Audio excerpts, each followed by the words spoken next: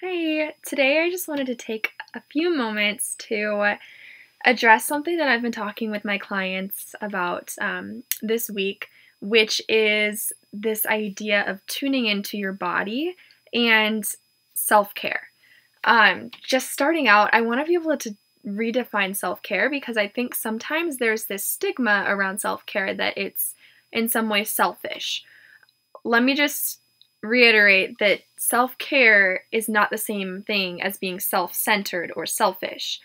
It is most essential to take care of yourself, to tune into your body, to understand what's going on with yourself in order to be able to best serve those around you and to really make an impact like you're so created to do. So I'm going to give a couple of just examples as we go through today. Bear with me because I'm a visual person, so I figure some of you out there might be visual as well, but I don't know how effective these demonstrations are going to be. But just defining self-care. What is the purpose of self-care? Essentially, it's to tune into your mind and body in order to live your healthiest life, and to equip those around you to live their healthiest lives in doing so.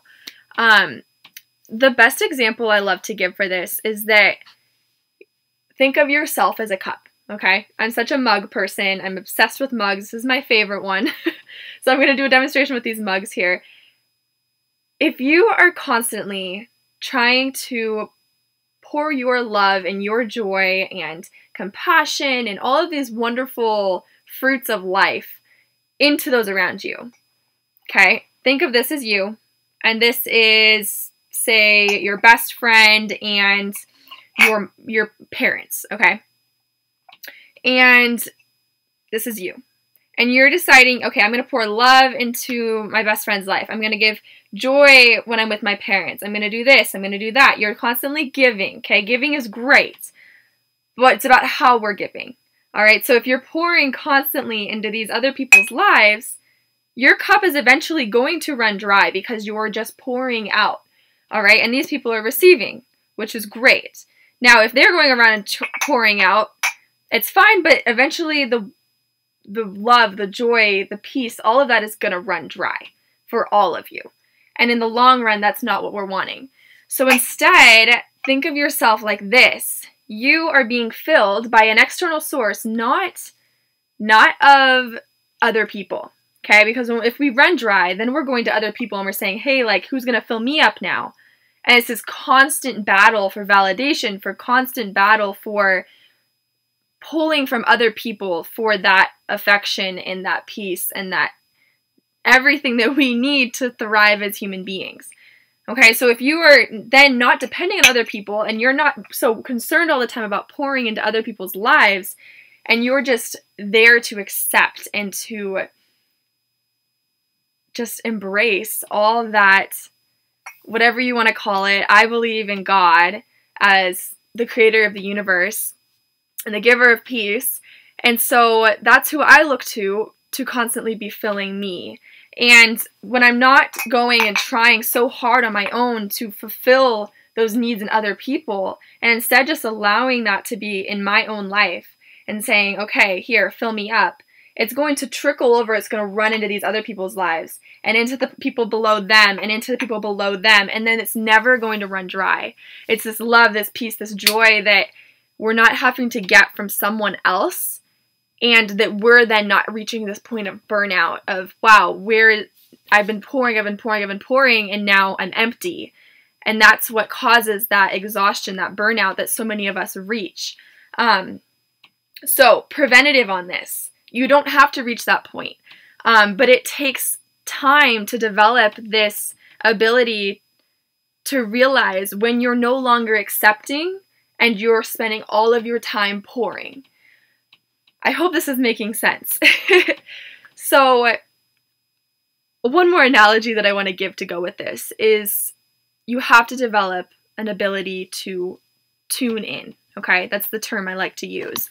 And I like to think of this as a vehicle, okay? Most of us get around by driving a car.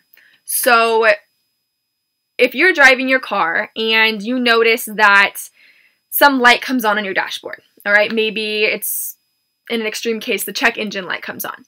Are you going to keep driving for miles and miles and miles and not pull over, check what's wrong, and try to fix the situation? I would hope not, okay? If you have a flat tire, are you going to just keep skimming along on the rim, sparks flying everywhere?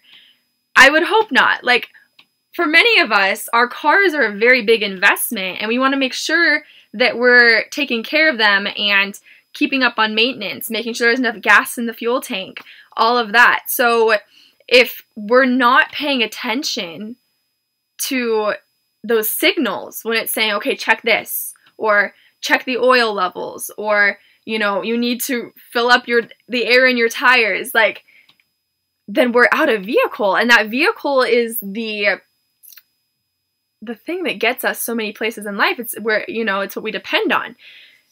Now, I want you to think about this. How many times do you ignore the signals that your vehicle of your body is giving you?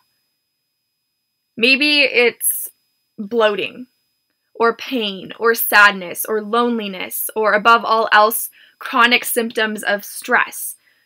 Those are all huge signals to stop and to tune in and to realize what the root of the problem is, of why you're feeling these problems. Because I think that sometimes we just assume that it's normal. We get so used to checking out and not listening to our bodies that we think that being constantly bloated is a normal thing. That we think that having this chronic back pain is a normal thing. Or that being lonely and sad on a regular basis is just a normal thing. It should not be a normal occurrence for us to feel those things. And if you are feeling those things, then you need to take a step back and realize that there's a reason and there's a root problem. There's a signal that's been ignored for maybe years that you need to address. And sometimes this can be an overwhelming thing, because if you've gone years and years without ever really paying attention to these signals, then you don't know where to start, maybe. And I hope that through following my page, you're starting to realize that this idea of tuning into your body and listening to your cues, whether it's mental, spiritual, or physical, that it's all correlated, and that it's so important if you're wanting to live a fulfilled life, to be able to feel well. Overall wellness. I want to do an exercise with you today that will help you to begin to just embrace this skill of tuning in. And if you've never done something like this before, I don't want you to feel pressure to do it like I'm doing it.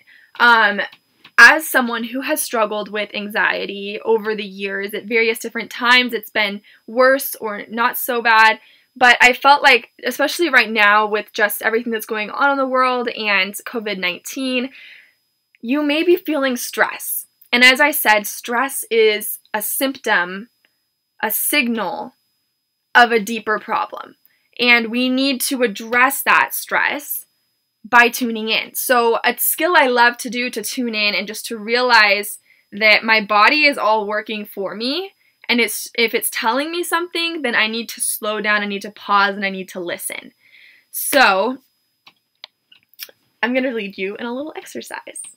All right? What I want you to do is I want you to sit up straight if you're sitting, or you can lay down with this as well. But I want you just to close your eyes and just give yourself a moment to pause, right? So just close your eyes, and I want you to place your arms alongside your rib cage and just slightly over your abdomen, okay? So you can feel your stomach as we go through this exercise. Now, this is what I call a 6-4-8 count breath, and it's something that I go to many times a week, often many times a day, especially right now, to help me reconnect, to help me calm down and find that peace. So it starts out by inhaling, and you're going to fully expand your diaphragm. counting to 6. I'll do it with you in a moment here. And then still fully expanded, you're going to hold that count for 4 seconds. And then you're going to exhale for a full 8 count all the way out. And we're going to repeat that just a few times. The idea here is breath is something we do all the time, just without thinking about it.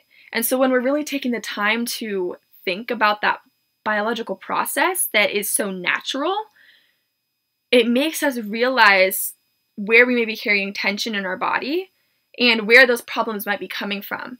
We have a tendency in our society nowadays to just go, go, go, go, go, and to never slow down and listen. And this is what causes you to really actually slow down. Something as simple as breathing, and to realize where you're holding negativity, where you're holding tension. So I'm going to do this with you here. Just place your arms as we were. All right. I want you to inhale deeply, fully expanding your diaphragm like a balloon, counting to 6, and then hold for 4 counts here. And then exhale slowly as you count to 8. And let your fingers fall. As your stomach area folds all the way in, exhale all of that air. Okay, now repeat this again. Breathe in for 6 counts.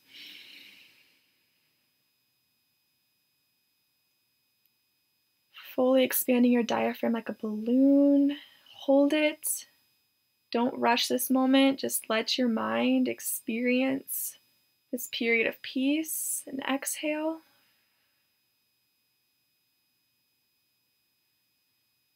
Notice where the tension is as you release here. What's holding back? Maybe you feel it in your back, or repeat this breath again.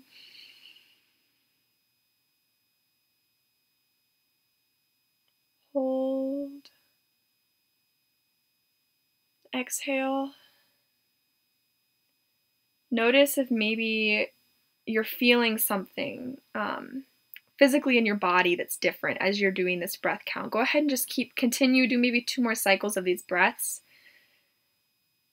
I'm just gonna walk you through this as you're continuing on your own timing. That if you're noticing something here, address it afterward. Don't just walk away from this moment noticing that maybe you're carrying tension in your shoulders and that's what's causing your headaches that you've been having lately.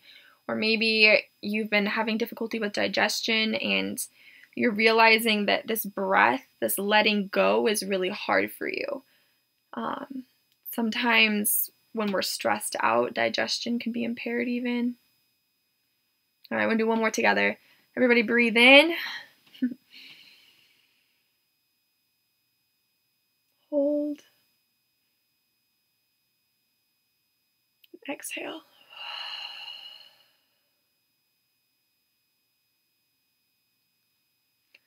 All right. I hope that was a tool that you can keep using. Some kind of breath count like that. Maybe this coming week, if you are just feeling overwhelmed by the weight of everything that is going on in this world, that you could just take a moment to yourself to tune in, recognize that you need to fill your cup, to allow your cup to be filled before it will ever be able to fill the cups of others, and be proactive here. So I love you all. Stay safe, stay healthy, and just know that I'm thinking and praying for all of you each and every day. Bye-bye.